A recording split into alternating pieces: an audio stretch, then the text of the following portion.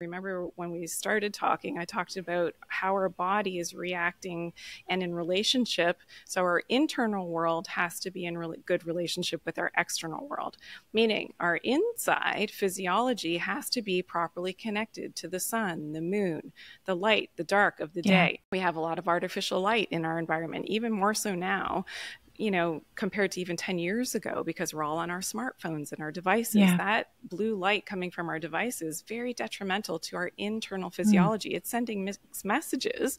So for instance, you're on your cell phone scrolling through your, social media at 10 p.m. at night. That's telling your brain that it is midday with that blue light from your phone. That signals your brain that it's the middle of the day.